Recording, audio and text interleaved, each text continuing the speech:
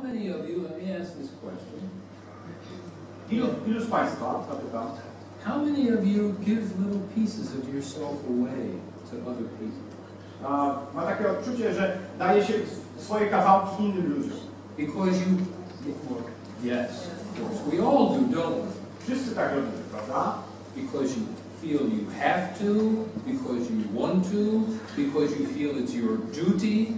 Ponieważ macie takie przekonanie, że musicie, albo powinniście, albo taki macie obowiązek. That's playing somebody else's music. To jest granie muzyki, która jest napisana na kogoś innego. And then you really don't get to know, if you don't know your instrument, you don't know yourself, you don't know what music you're supposed to play. A jeżeli nie wiecie, jakim jesteście instrumentem, czyli nie znacie siebie sami, to nie wiecie, jaką muzykę macie grać. And you go through life playing different music. Oh, this person says this, I'll try this. Oh, it works for a little bit, but I have to try this now.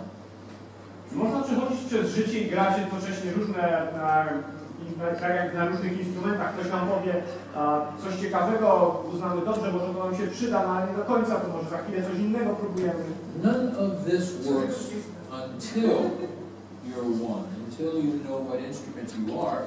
You're not going to know what music you are in harmony with.